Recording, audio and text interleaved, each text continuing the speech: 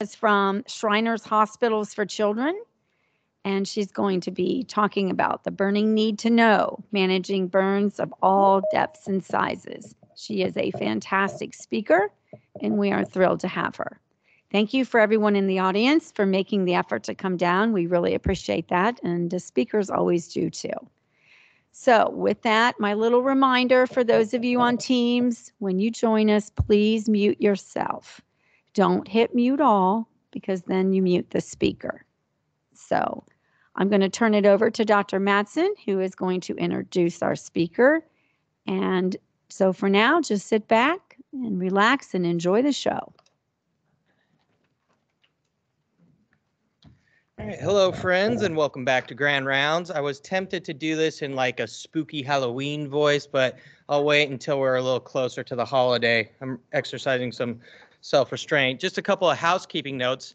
At the very end of the presentation, when we do the Q&A section, I'm basically going to run a microphone to whoever has a question in the audience. So raise your hands, I'll keep tab on who's next and so forth. That way the speaker doesn't have to repeat the question, because sometimes those questions come with a bit of backstory before the question. And that way everyone that's online can hear the questions in their full intended form. All right, today's topic is a hot one, pun intended. Debbie Harrell has worked in burn care for nearly 40 years. She was director of Cincinnati Shriners Hospital Burn Unit, has worked in burn care research, and developed teaching tools about lighter safety, burn prevention, and burn care. Debbie is currently the Director of Professional Relations at Shriners Children's Ohio and speaks on the state, regional, national, and international level, educating all levels of healthcare providers on burn management. Give a warm welcome to Debbie Harrell.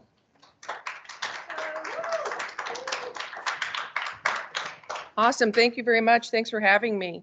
I see some familiar faces, so some of you may have already heard this information. So hopefully maybe you'll get something new out of it. But I think it's a great recap for people. So just a little bit about Shriners Hospital and the system. So Shriners Hospital is a system of about 22 facilities. We are better known for orthopedic care just simply because there are more orthopedic hospitals. The closest orthopedic hospital for the Dayton area would be the Lexington, Kentucky. The Ohio hospital, we're a pediatric burn unit and a pediatric plastic specialty unit. All Shriners hospitals take kids up to the age of 18, regardless of patient and family ability to pay. One of the big benefits of our system is we provide all transportation to and from our hospital for as long as our kids are in our system. The dark blue that you see up there, that's going to be what we consider our catchment area. So far this year, we've received kids from about 23 states, and I think we're up to about 14 different countries. The way we are able to do that is we are funded by donation. So that's just kind of how Shriners hospitals work, all of us within the system. We are a referral facility, so we do depend on you guys to refer your burn patients to us. That's how our hospital actually works. We do not have an emergency department. Again, we depend on yours. So what I'm going to talk to you about today is just stabilization of a large burn. As I said, many of you have heard this information before, but I'm just going to start with a few statistics. So the biggest thing about burns, statistically, nationally, large burns are way down. As you can see, almost 75% of, or 70% of burns are under 10%. Almost 90% of burns are actually under 20%. We are truly in the small burn business. The biggest driver for that, smoke detectors. If you have a working smoke detector, it's an 80% reduction in mortality, 75% reduction in injury, just if you have a working smoke detector. The thing that you'll hear about a house fire, when you do hear about deaths, it's typically the elderly or the very young. And the reason for the elderly is obviously they can't get out. Honestly, the reason for the young is we do not take escape plans very seriously. And when your smoke detector goes off in the middle of the night, your child panics and either hides or runs to your room. So if you have children or interact or they ever stay at your house, you should have an escape plan for how they get out. So we're going to start at initial triage. So this is actually at scene. So this is kind of high level.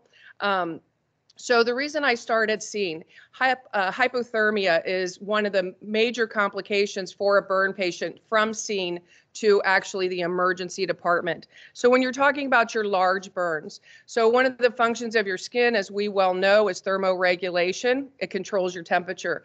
If you burn all of your skin off, you cannot control your temperature. If you're in a house fire and you're an 80% burn and you're laying on the lawn and it's 70 degrees, your body will attempt to go down to ambient air. So what our number one goal and role is to keep a burn patient warm and dry. There's nothing sterile about it on the front end of this, so it doesn't matter what you use in the field or honestly in the emergency department. Blankets, sheets, warm fluids, ambient air, you name it, anything you can do to jack the temperature up.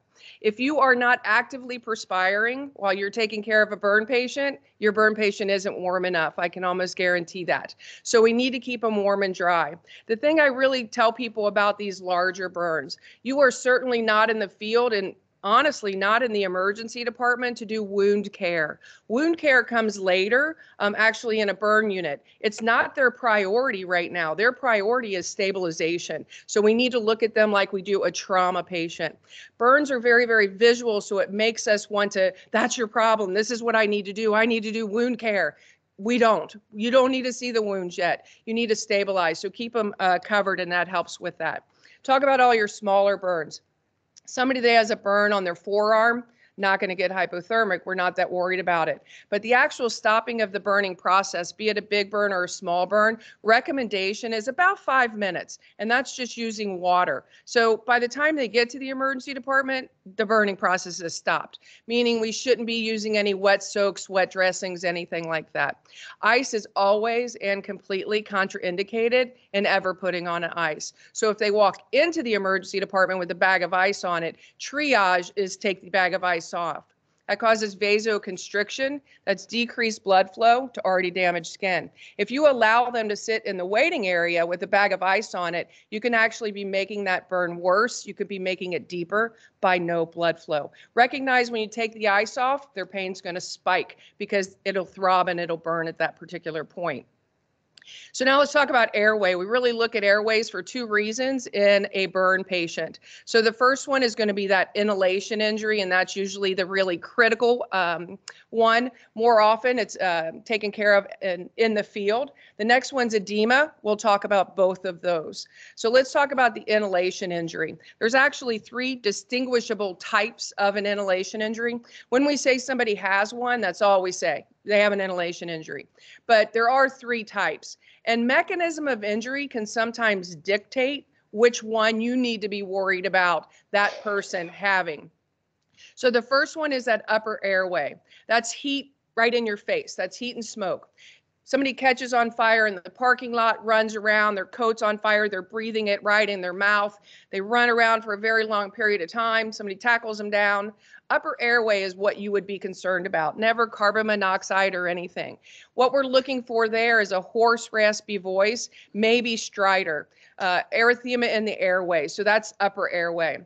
If you catch on fire in this room or in a house or something like that, now you certainly can have upper airway, but now let's add deadly carbon monoxide. Carbon monoxide has a half-life of 4 hours on room air, a half-life of about 45 minutes on 100% O2. Put everybody on 100% O2. You're already taking care of the problem. And lastly, you're going to be the inhalation of the chemicals and irritants. Nothing you can do about that. That is just the result of whatever products are burning. Exposure time needs to be something that we look at as well. Did they catch on fire and you tackled them? Did they throw gas on a fire and it flashed in their face? That's intense heat, short amount of time.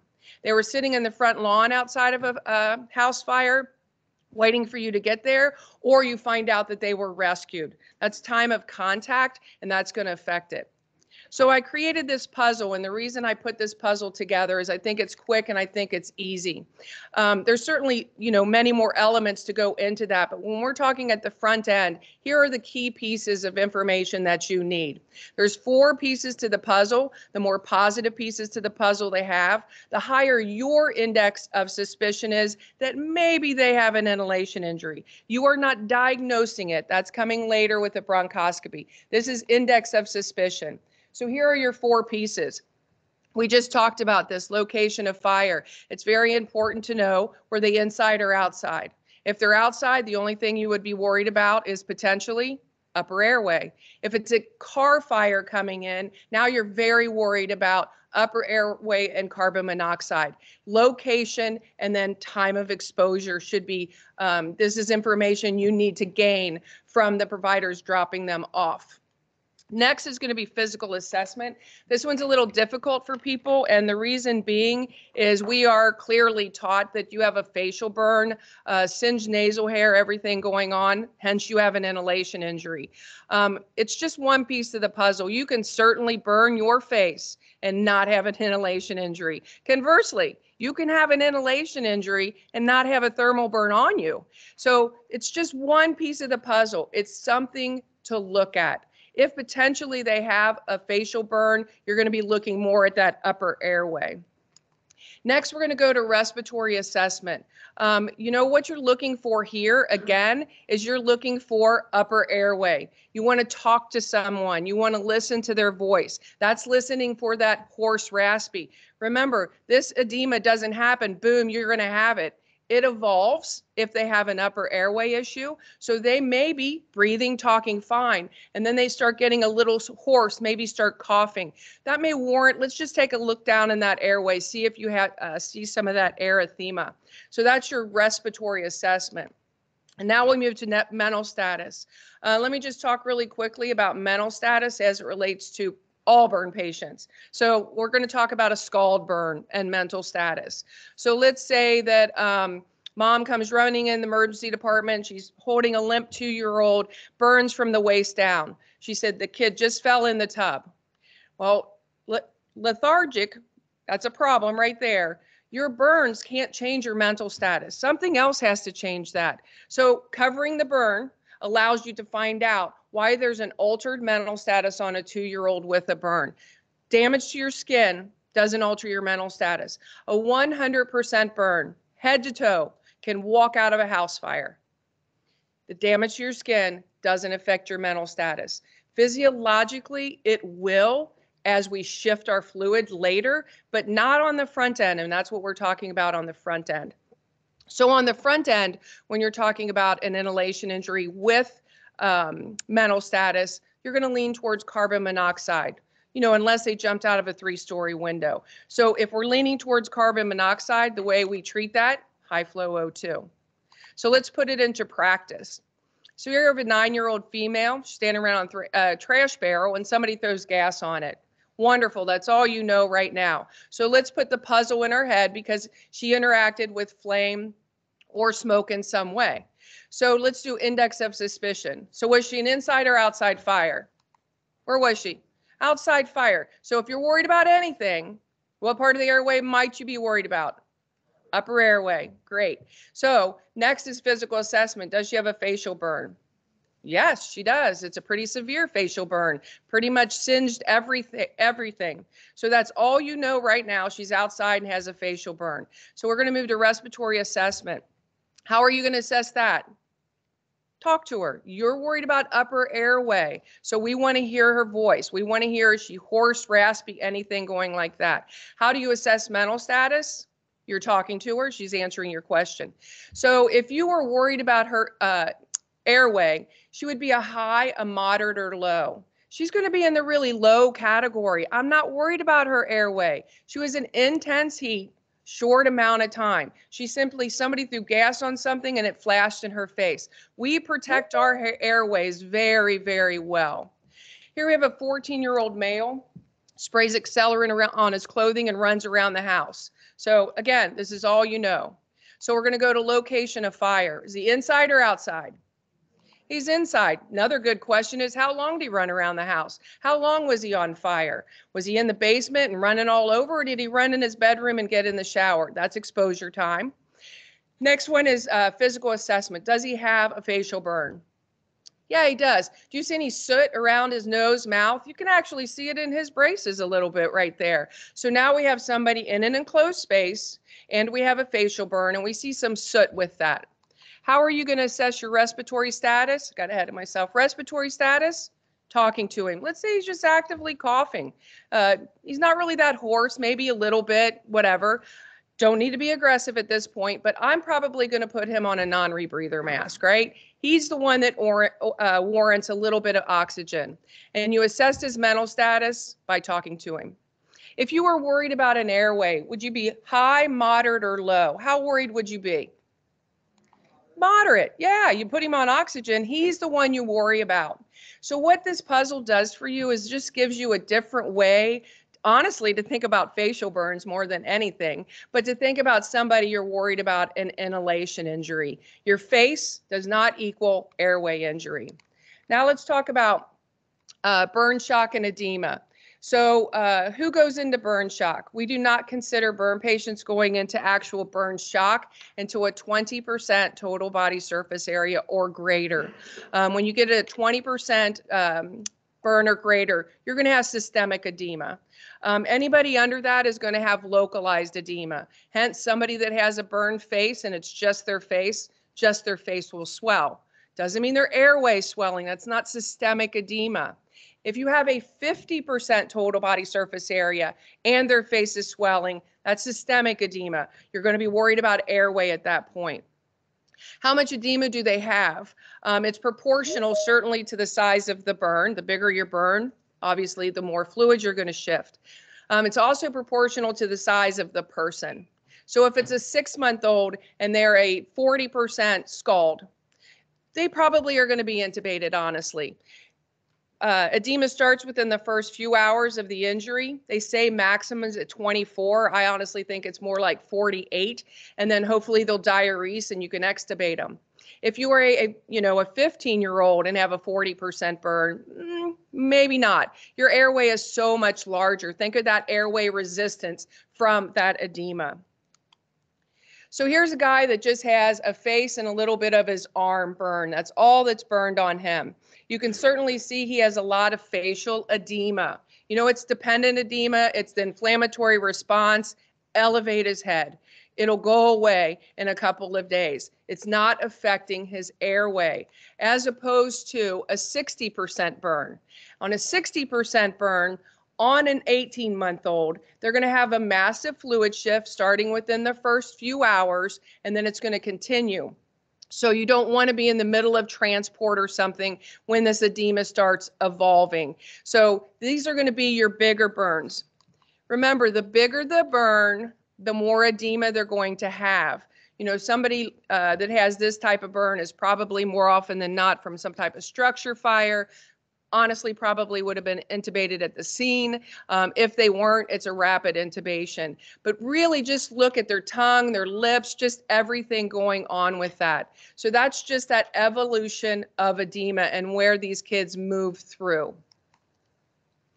Escharotomies, it's a surgical procedure. The reason I bring it up here, here's the biggest thing to know about eschar. I've already shown several pictures of it. Eschar is dry, leathery, it's brown, it's tan, it's all of those colors. It's not soft, red, any of that, no blisters. It is epidermis down to dermis. It's going to be a full thickness injury.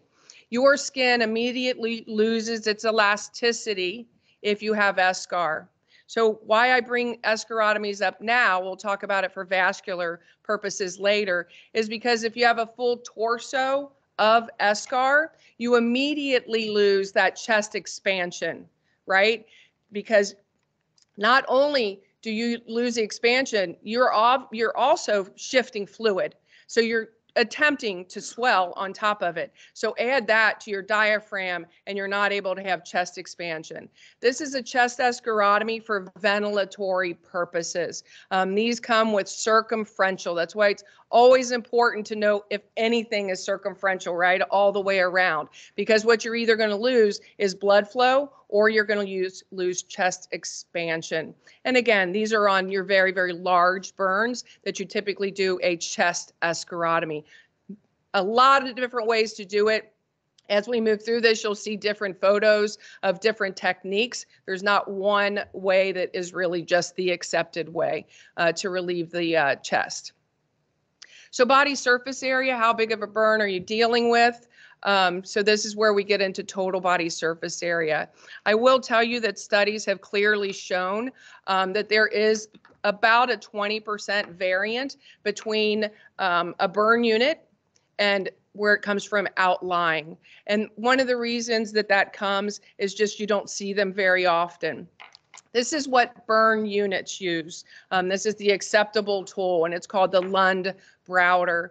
The intent of that is to draw exactly what you see, and then it goes into very specific body and very specific ages. This is the one that will give you the most accurate total body surface area. The other thing I want you to just kind of look at, and I'll talk about this in a second, if you see on this burn diagram, it says initial total body surface area. I'll tell you why we have initial right there as we move on. This is what most people know, and this is what most people are taught, and this is going to be rule of nines. Just the problem with rule of nines is overestimation. It's just really hard to look at these percents and get them down. Very rarely are burns like circumferential from the top of your arm to your fingers, completely everything covered. Well, that's a 9%. It's usually splattered here, here, here, and there. It's hard to get 9 down to 2. So it's just overestimation. And in pediatrics, you can see as you get to 5 and under, they're not 9s anymore. They kind of morph away.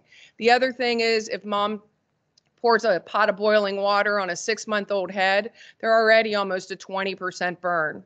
You know, if she falls and pours it on her head, she's only a 9% burn. So body surface area plays into that as well.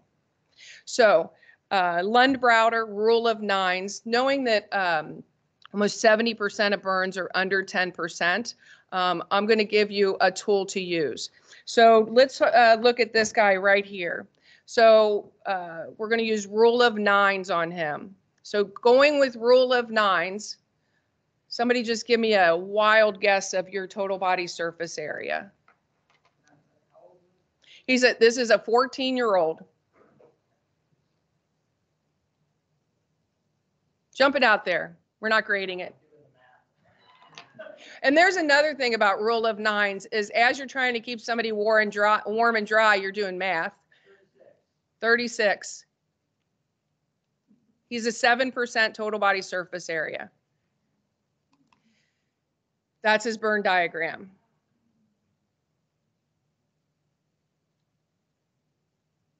Pretty crazy, right? And that's where rule of nines gets you. And it's okay. It's very, very common. It's not like, oh my God, I can't believe they did that. That's the way rule of nines works. It's just difficult. Another great tool to use on him, any small scattered burns, this tool is amazing and it's incredibly accurate. Remember, most burns are small. It's the patient's entire hand, that's including fingers, and it's a closed hand like this, right, is 1% of their total body surface area. 3-month-old, it's their hand, and 80-year-old, it's their hand. Everybody in this room, your hand is 1% of you. That's total body surface area. What this allows you to do is look quickly at a burn and be pretty much spot on. So I'm going to show you a 9-year-old female. Think of a 9-year-old female and her hand, and oh, here she is. Oh, I changed her. I lied to you.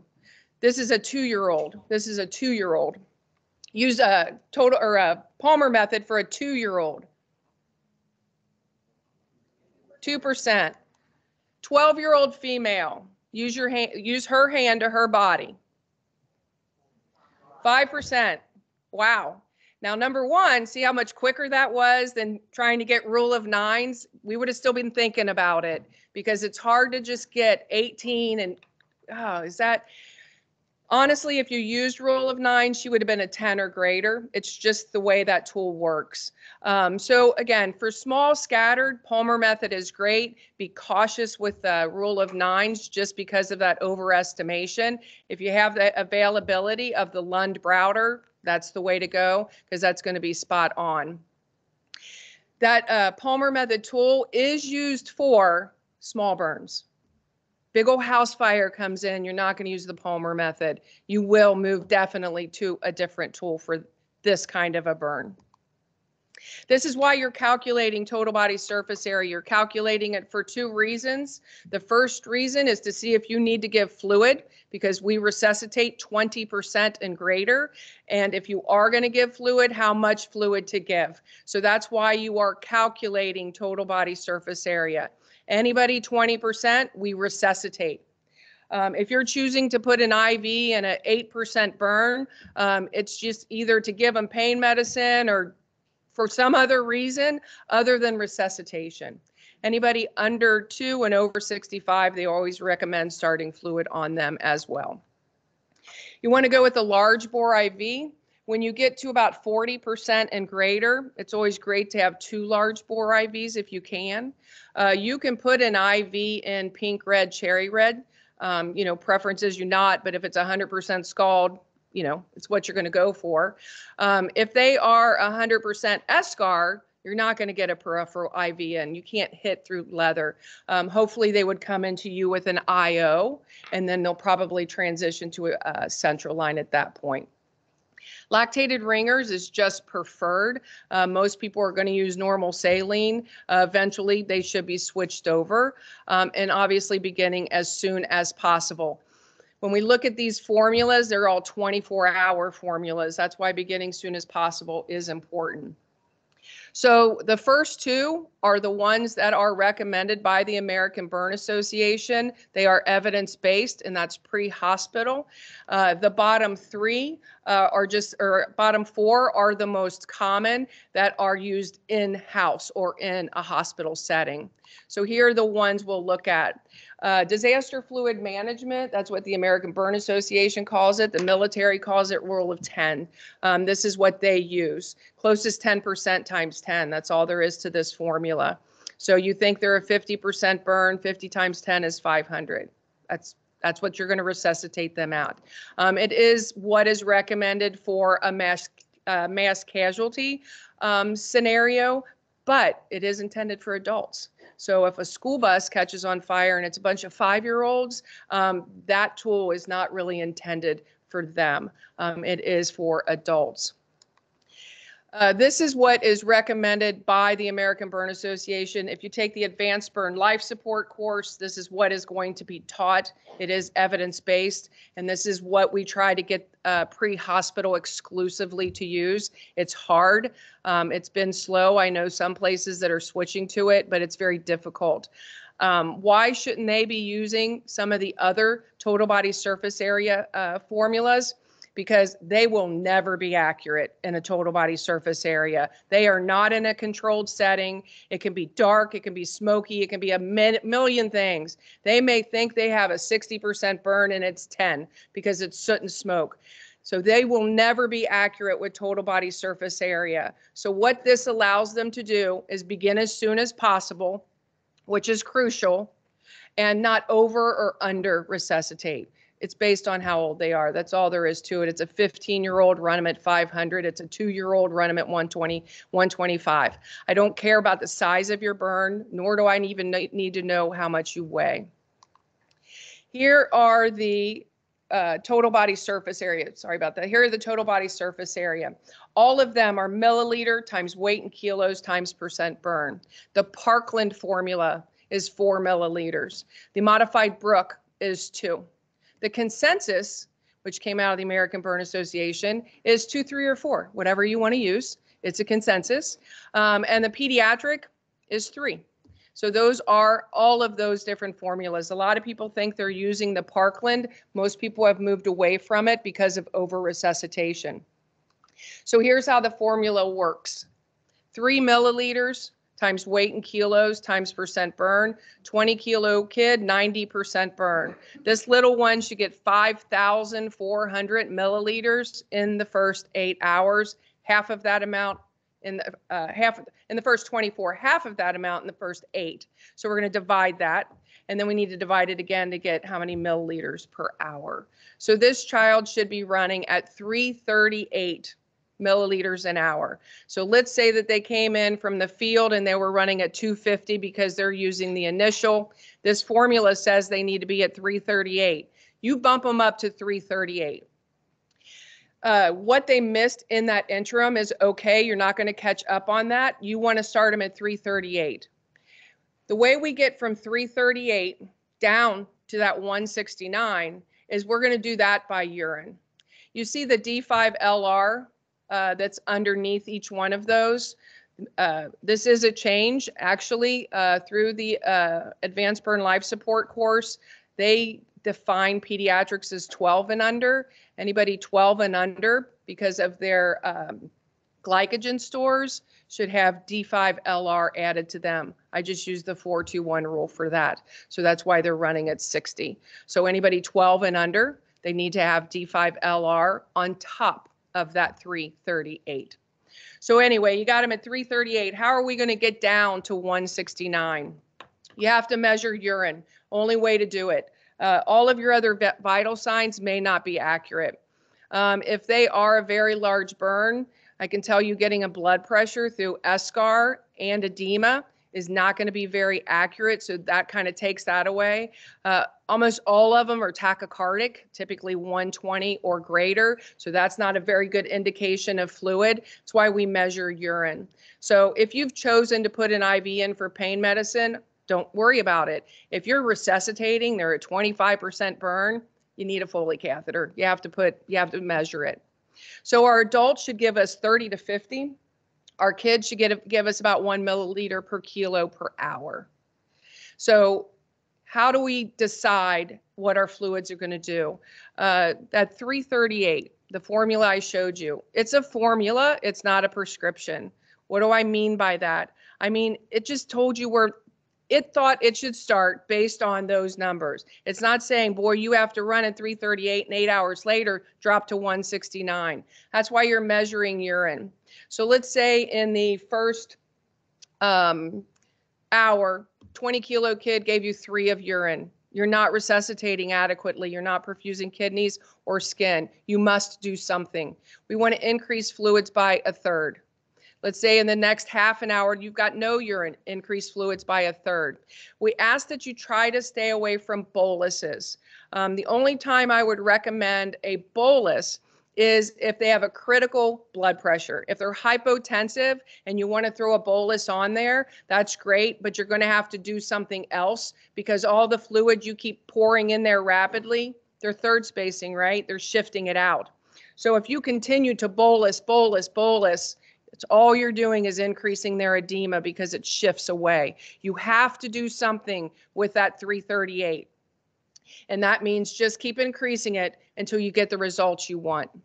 So again, 338 to 169, 20-kilo kid gave you 100 of urine. Too much, start backing down. Hopefully in that 8 hours, you will back down enough to get to around 169. I'm telling you, your fluids will do this the whole time. Never are you just like that. That's just resuscitation. That's why urine is so important. So now let's look at the different types of injuries, the mechanisms of injuries. So these are going to be your contact burns. They are usually your smaller injuries. You can usually see the pattern of what happened. 2-year-old in a diaper in the winter fell into a kerosene heater. I can look at that pattern and be like, that's pretty daggone consistent. Remember, we're dealing with pediatrics. These are considered traumas. We just need to make sure that stories match what we're seeing. This is grabbing a curling iron or a flat iron. You've heard me say the American Burn Association many times. So the American Heart Association, they do everything for the heart, right? If CPR changes, anything like that. The American Burn Association, they set up all of protocols for the burn world. The problem with the American Burn Association is we're not very good at communicating outside of our world. If the American Heart Association changes something, everybody knows it, right? You need to redo CPR, stop the bleed, whatever it is. When ABA changes something, they let everybody in the burn world know, but essentially not outside of that. So some of these protocols you may not have heard before. So here is a referral criteria. Any burn, regardless of size, face, hands, feet, genitalia, crossing a joint. That's a referable injury that you see there. It's not based on the size. The other criteria is any burn 10% or above, and anything full thickness regardless of size. Those are referable injuries. Doesn't need to come in the middle of the night. It's an outpatient referral, but it's certainly a referral, and that's for specialized OT, PT, and wound care. This is falling into a fire pit. You know, this would be a middle of the night referral. So again, kind of depending on the type of injury. When you look at your scald burns, all burns are going to be based on temperature and time of contact. Obviously, the hotter it is, the quicker you burn, the longer you're in it, the deeper your burn. Safe bath water is 104 or less. Water, your recommendation for your water heaters, 120. Takes about 5 minutes to get a burn in 120-degree water. Water comes out of a coffee pot at 150 to 180. So if you get your cup of coffee and you spill it in your lap or your kid pulls it down on themselves, that's what we call an instantaneous burns. Kids 2 and under burn twice as quickly. So if it's a 1-year-old in 120-degree water, takes less than 2 minutes for them to burn. So here are your water scalds. Pink, red, cherry red, blisters intact.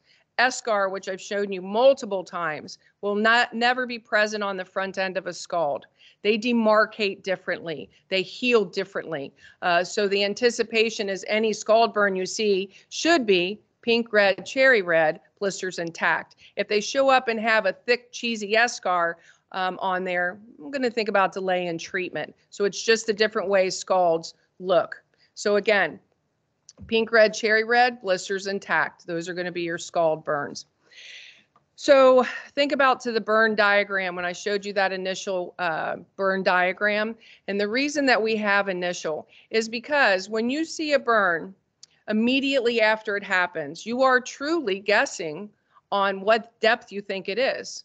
Unless it's eschar. If it's eschar, we can all go, that's full thickness. Anything that is of a different color is what we call indeterminate.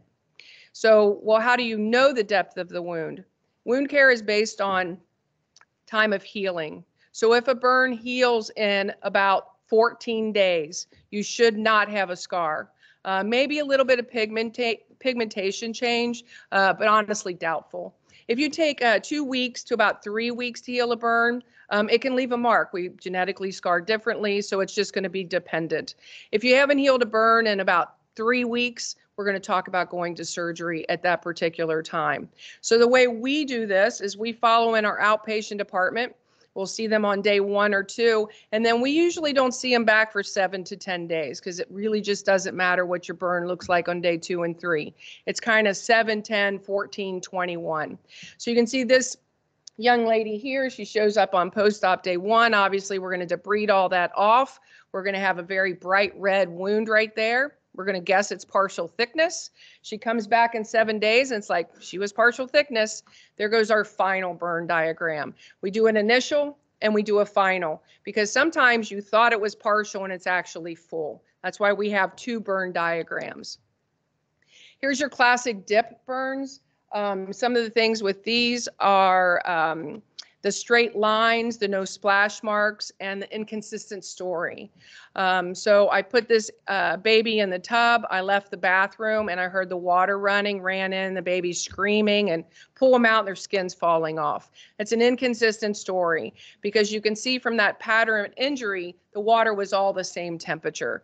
You can't just turn water on in tepid water and it get hot like that. Not saying it's abusive, I'm just saying it's a questionable story. It will be something that we look at. The clear demarcation, that's going to be straight lines. Baby in a little tub, she said he hit the water faucet and it came on in the sink. It just didn't happen that way, and you can see that the tub was full.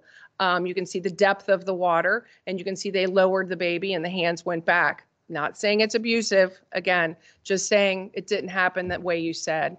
Sparing of flexion creases. Sometimes the little rear end, sometimes the bottom of the feet. That's somebody holding you on the surface of the tub, not allowing water to get to the flexion crease. You can't fall in a bathtub and have that pattern of injury. It just doesn't work that way. So those are some of the things that we actually look for. Your flash and flame burns, this is when you want to put the puzzle together, anything involving flash or flame. These are your flame burns. Again, intense heat, short amount of time. eScar. Everybody knows what that is now. That can be present at scene and when they get to the emergency department with a flame burn, different from a scald burn. So that's eScar. Everything that's surrounding that is called indeterminate. We're going to give that time of healing. Your chemical burns, that 5 minutes I said before, you want to do 20 minutes continuously. Make sure the water is going away from them. Tap water is always what you want to use. No salines or anything like that, because you don't know what it's going to react. Brush powder before you flush. You don't want to cause a reaction. These are just some of the different products that these things are in. They burn differently. Alkalis actually combine with your lipids and melt you. The longer it's on you, the deeper it can go. Where an acid causes coagulation necrosis, it's a tanning of the skin. It can be full thickness. They look differently. That's an alkali burn. So on your left is day 2. On the right is 22 days later. That is a full thickness alkali burn. That is an acid burn. You can see that coagulation necrosis.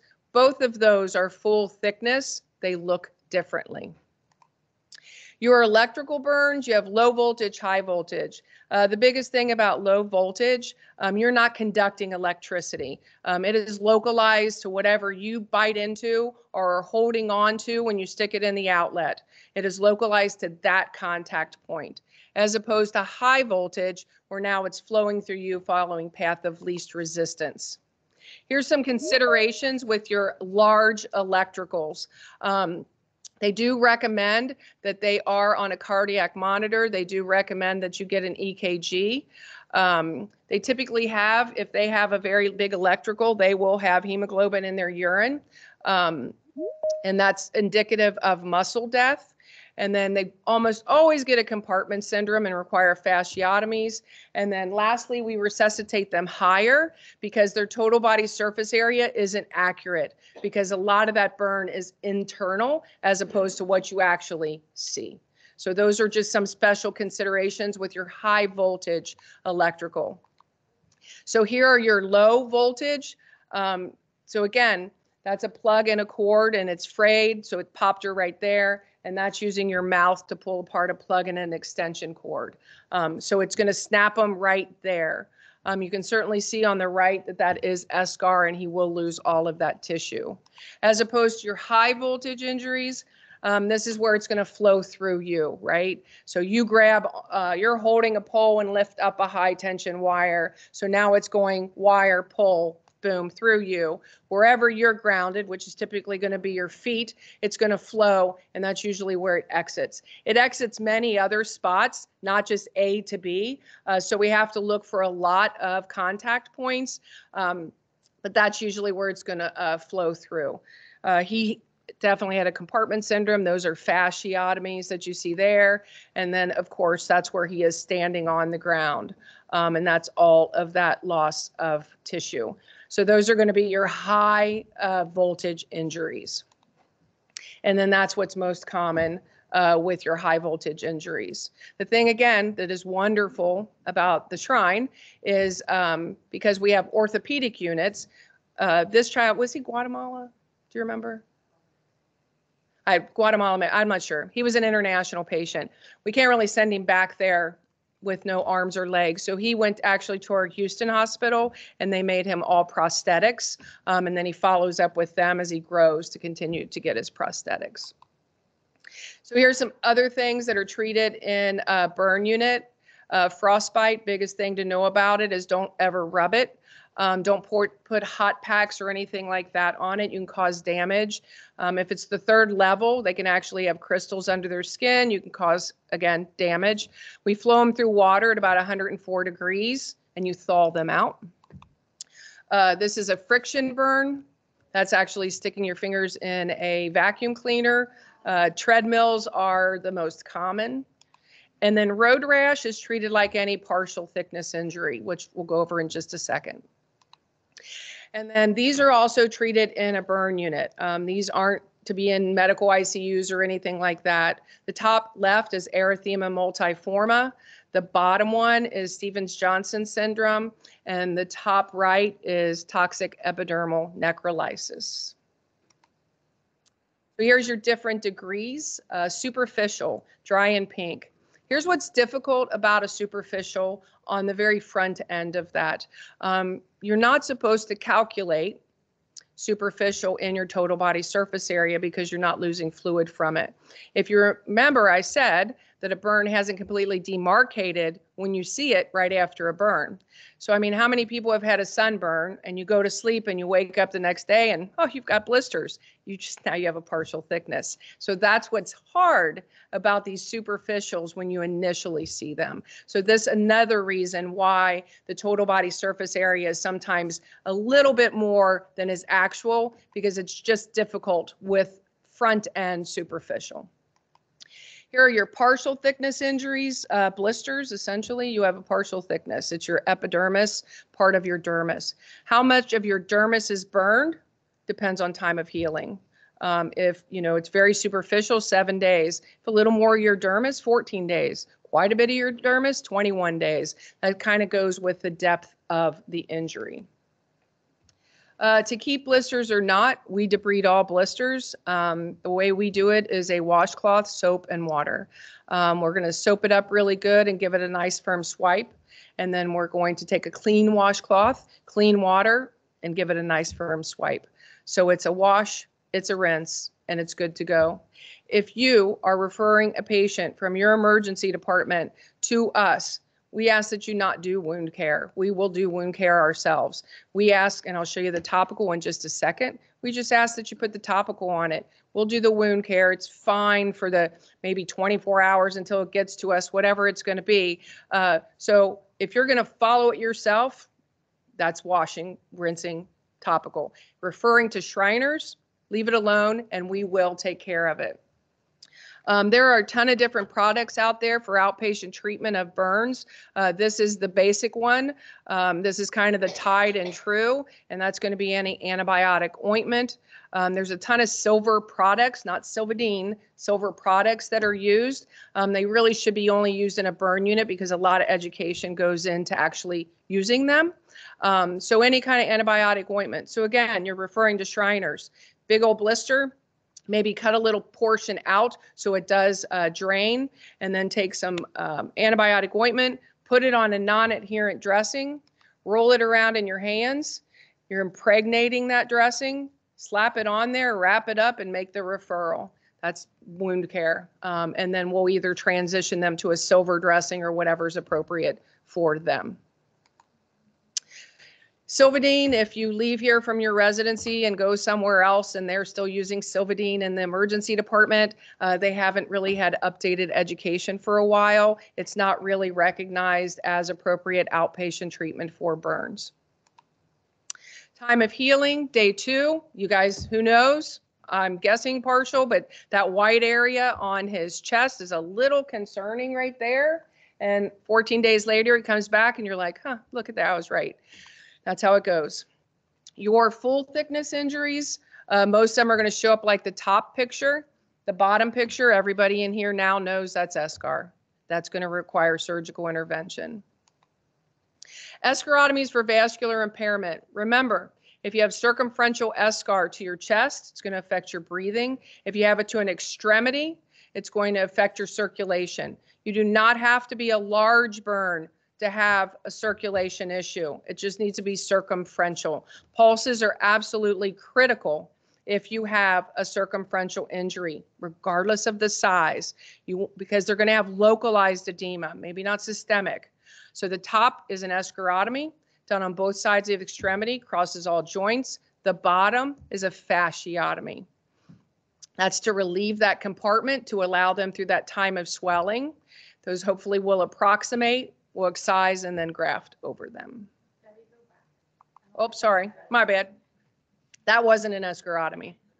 That's an escharotomy, that's a fasciotomy.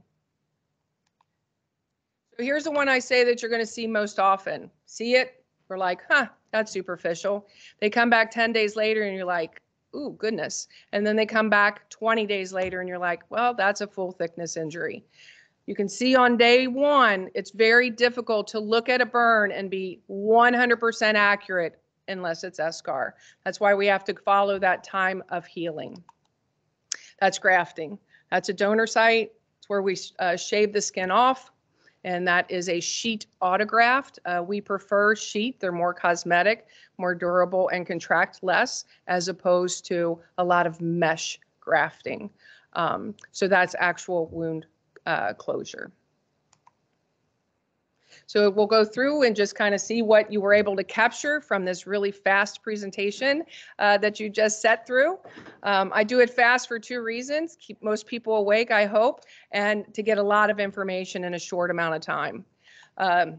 So here we have a 12-year-old male. There's an aerosol can in a trash fire.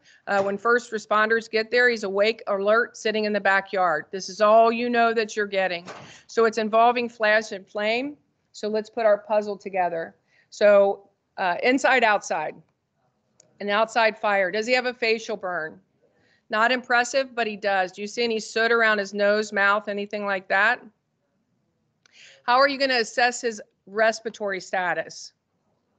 He's talking normally. He's not in any distress. I personally would not choose to put any oxygen on him. Air to nerve endings hurts, so blowing on it's going to be a problem. I would just leave him alone. How did you assess his mental status? You're talking to him.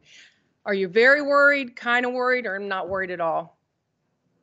I'm not worried about his airway, right? This is an intense heat, short amount of time. It's a young man with a facial burn. What's a really quick, easy way to calculate his total body surface area? What percent is his hand to his body? What percent burn is he?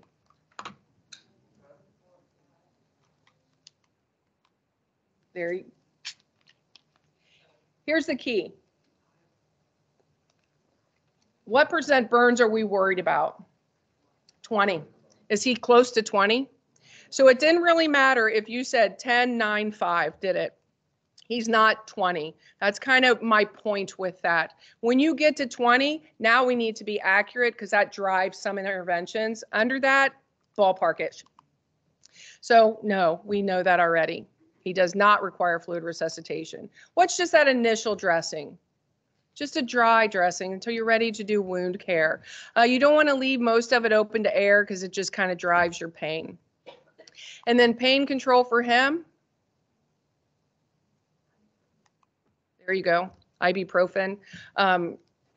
In Tennessee, first responders now give ketamine. And I did this at a big EMS conference, and en masse, everybody said ketamine. And I was like, well, that is aggressive. But I guess if you can give ketamine in the field, go for it. Everybody said it. They give it like candy down there. 15-year-old involved in a house fire in January. When crews get there, he's laying in the front yard. They're spraying him with a hose. Looks like everything's burned off, but his underwear, and he does appear to be covered all in eschar. So right now, this is all you know. Patient is obtunded. What kind of airway management? Aggressive, right. Intubation, if that's what they were able to do.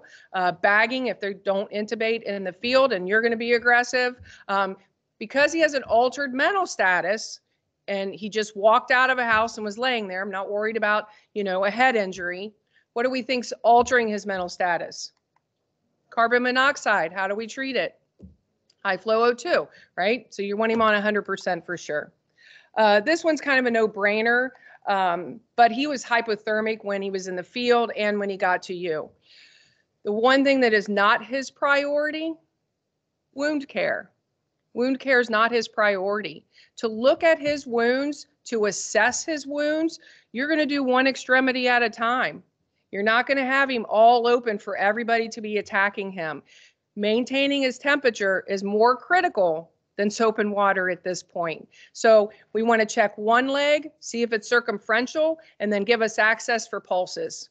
Wrap the leg up, but you want somewhere where they don't have to uncover him every time they need to check pulses. This stuff is really, really critical. It's not really intuitive because you really just think, if somebody's actively bleeding, you don't cover it up and do something else, right? You stop the bleeding. It's just not that way with a burn.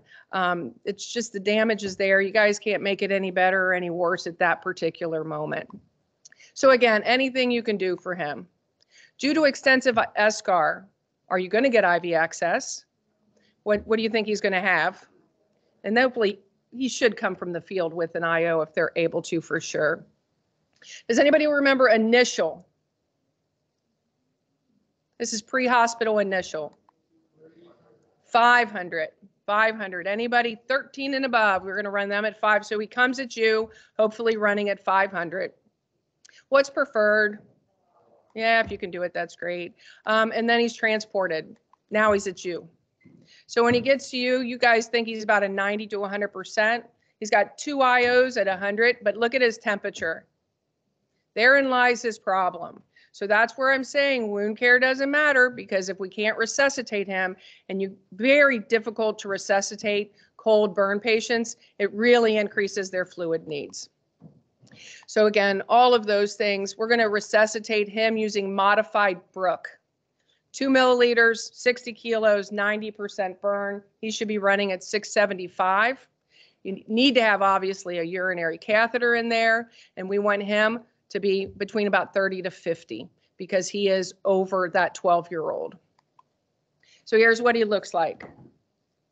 Remember, they look like this at scene. He's African American. What's not burned is between his shoulder blades, a little on his hip right there. That's just his chest escharotomy.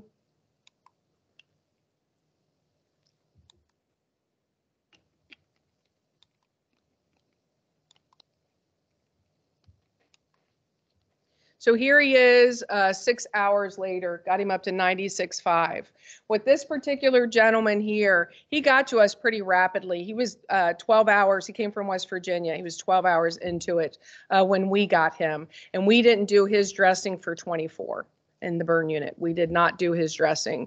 We checked his compartments. He did get all the escharotomies, but other than that, we just left him. Again, it wouldn't have changed his outcome, but hypothermia can. He only has 10 of urine out, not enough. What do you want to do with fluid? There you go. Continue to do that. Maybe check your urine every 30 minutes now. Don't wait a full hour. I know that this is, not meant to be offensive in any way. Make sure the equipment's working. We have had many times where the Foley's kinked and they keep getting them up and up and up, and then all of a sudden it moves and it's like, oh, wow. I guess it was working. So just check that as well. That's happened multiple times. So he's at 700 now. The only reason I show you this, he's already going to surgery. An autograft is your own skin. Allograft is cadaver skin. It's a temporary wound coverage. This is his autografting.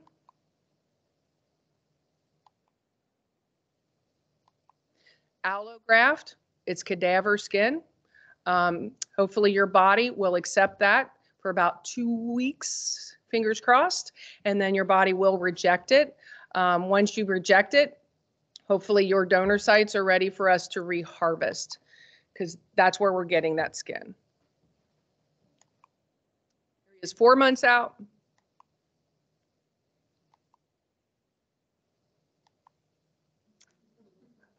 Six months out, and then 3 years out. Does anybody have any questions for me? Wait a second. Thanks, Vienna.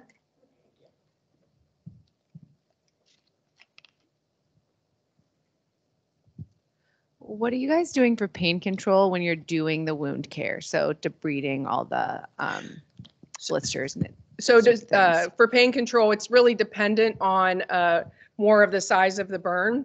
So most often for those initial, if you're being admitted, your initial, you're going to get ketamine, because we're going to really scrub you on that initial. And then depending, you're either going to get, if you have an IV, pushes of morphine.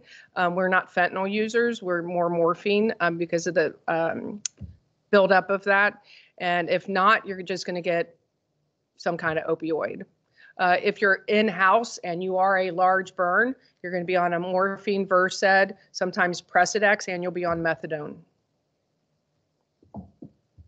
What is what's quality of life like for these large burns like that, or complications, thereafter? For the Yeah, remainder? so that's honestly a really good question because a lot of people don't think about that. They move from burn victims and then they're called burn survivors. And for kids, it's a little tougher because they're growing and scars contract. So there's a lot of reconstruction that goes on once you sustain a burn injury. And that's why being with a burn unit is helpful because we help them as they grow. A little more difficult sometimes for adults to find that type of aftercare. The other thing that people just do not think about is if you are a big 80% burn and you were grafted, you were all full thickness, no oil glands, sweat glands, or hair follicles and elasticity. So we just had a really wonderful speaker come to our open house over at Shriners, and he's a strong man. And he was a 65% total body surface area. And people just don't think about it, but for competitions, he doesn't regulate his heat because he does not have sweat glands. So it's a little tougher for him than for everybody else. So those are some of the challenge. It's dry, itchy, hairless skin, essentially. But most of them, they have so many burn survivor groups that are amazing. They do really well. Most of them end up becoming motivational speakers, honestly. Okay, I have two questions. So you said earlier that there's these new fluid guidelines, but there's been trouble getting it adopted or accepted. Is the pushback more on the differences in rates and calculating the rates, or is the pushback more on the selection of like lactated ringers versus normal saline or something along those lines? The pushback is a lot of the protocols come from the state level, and you have people controlling that that aren't burn experts. They're trauma experts, and they use trauma protocols, which are different than burn protocols. So that's the challenge that I've found. So it's the rate, it's what's accepted. We just don't resuscitate them like we do all the other, which, sometimes boluses, 20 per kilo, all of that is just different in the burn world.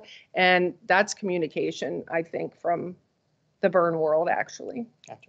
And my second question is with respect to like keloid formation, the people that scar excessively, do you have to do extra escharotomies, or how does that play into burn care? Is it a complication of any kind? So as far as keloiding and hypertrophic scarring, you will start laying down your scar sometimes when you're still in the hospital before we can even get the rest of you covered. Honestly, not very many people develop keloids. Most of them are hypertrophic. Just quickly, the definition, a hypertrophic stays within the bounds of whatever your injury was, where a keloid does not, and it goes everywhere. You can excise a hypertrophic and graft it and then give proper scar management and may be different. So we use compression therapy to prevent these things from happening. So the whole thought process is as you actively scar, your collagen's all disordered, we give you a compression garment to wear 23 hours a day for at least a year after your burn injury. And the whole thought is it forces your collagen to lay flat, so then your scars are better. If you are a keloid former, nothing you can do about it. There's a lot of research. That's one of our biggest research initiatives at Shriners is due to keloids. Any questions from our listeners online?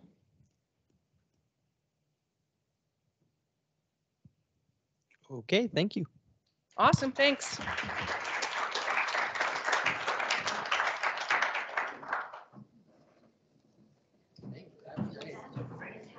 Thank you. It's so much information in a little amount of time, but you can stretch this out to 4 hours, but you lose people. Yeah, I actually interviewed for Shriner's position in Galveston. Oh,